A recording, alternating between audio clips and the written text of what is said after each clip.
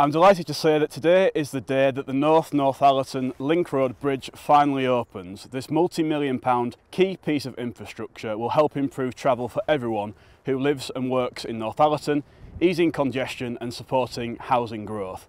The project hasn't been without its delays and difficulties.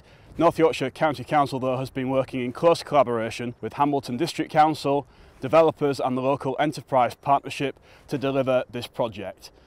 I'd like to say thank you to everyone who's been involved, and I wish everyone safe travels on the new bridge.